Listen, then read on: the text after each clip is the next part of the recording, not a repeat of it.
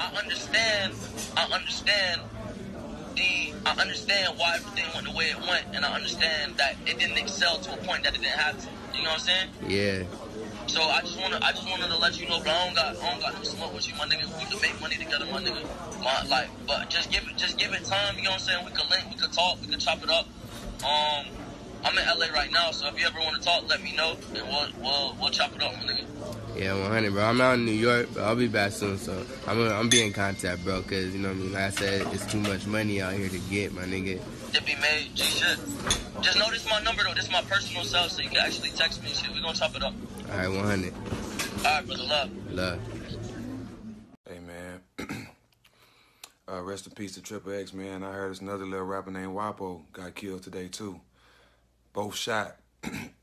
You know, I look at it like this, bro. You know, I grew up in the gangster rap days and all that, but half these kids that's rapping about, and I ain't talking about XXX, I'm just talking about in general, half these kids that's talking about shooting up guns and toting their fin and extra clip, all that shit, ain't never been shot at or never shot at nobody. You know what I'm saying? So I think it's time to change the narrative in the lyrics, bro.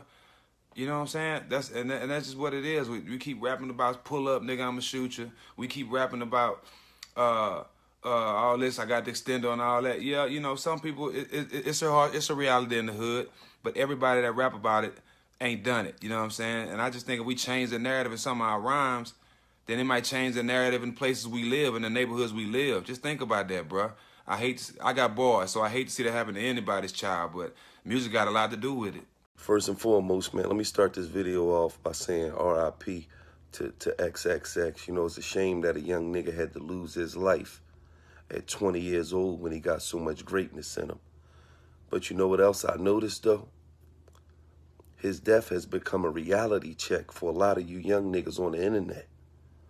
See, I see a lot of you young niggas, y'all coming on the internet, y'all got them sad demeanors, y'all down.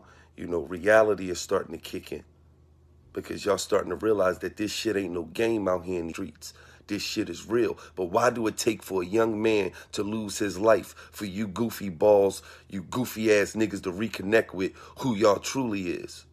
Oh, now niggas don't want to be tough no more when that shit go down. Let me tell you something, man. When you playing with this street shit, a nigga will knock jelly out your biscuit, man. So you niggas better rethink what you doing out here, man, and smarten up, right? Seeing X like that broke my heart, you know what I'm saying? X is the last person I expect to see like that. Last person, you know what I'm saying? Hey yo, what it do, man? It's your boy Roscoe Dash checking in, man. And I really just want to say, all these blogs out here, man, is posting this negative ass shit about this man X getting shot yesterday. Y'all so out of pocket, man. Take this shit down. The last thing this family don't need to be seeing, or the last thing this family need to be seeing, is not that nigga dead on the scene of the crime. Take that shit down, man. Major publications, and y'all posting a dead body. The funeral, the wake, none of that shit even happened yet. Y'all niggas got this dead body at the scene of the crime where the surveillance footage hasn't even been released yet. And y'all niggas got this shit posted and plastered up everywhere, bro. Y'all looking sad, man. Take that shit. I just seen that this XXX, whatever his name is, he's dead. The American rapper. I didn't know his music, but I seen these viral videos and all that, so I know he was young and I know he was talented because he was doing well. But then I seen a few videos of him like saying, if I die, I just want people to know this. You know, if I ever pass away, I just want people to know that. You know what, you can't speak like that, you know.